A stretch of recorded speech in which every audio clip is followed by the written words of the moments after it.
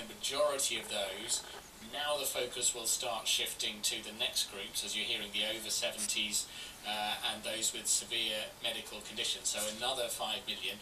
So it's part of the sort of phase rollout. That's why these letters are going out, and that's what's raising the hopes and the questions about whether and when the restrictions in place around the country can start to be released. And you were hearing there in Paula Ghost's report about the talk that any time between sort of February and much later in the year. Well, the Vaccines Minister Nadhim Zahawi on BBC Breakfast this morning, saying that he thinks it could be looked at from sometime after February, but with the lag, the time that it takes for the protection you get from the vaccine to kick in. If we take the mid-February target, 2 weeks after that, you get your protection pretty much for the Pfizer BioNTech, 3 weeks for the Oxford AstraZeneca, you are protected.